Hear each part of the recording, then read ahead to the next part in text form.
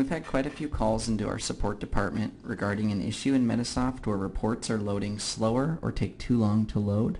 If you're attempting to generate a report and it takes longer than 15 to 30 seconds to generate and it's a smaller report, then this video should help in fixing that problem.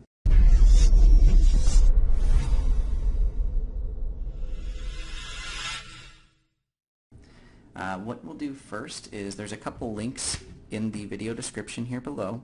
Go ahead and download both of those files. They'll be required for this fix. I've already gone ahead and downloaded these on the desktop here, and you can see we have RepField and RepField.adi. Once the files are downloaded to the computer, go ahead and open up the desktop view like you see here and push the Windows key and E at the same time to launch the Explorer menu. Now this next step will need to be completed on the server computer, or if you're using Medisoft Advanced or Medisoft Basic, you can do this on the workstation, and locate the C drive for your computer. Once inside there, we're looking for metadata,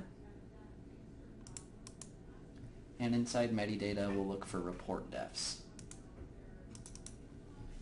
Within the report defs folder, we're going to go ahead and drag and drop these two RepField files directly in, and we'll tell the computer to replace the files in the destination.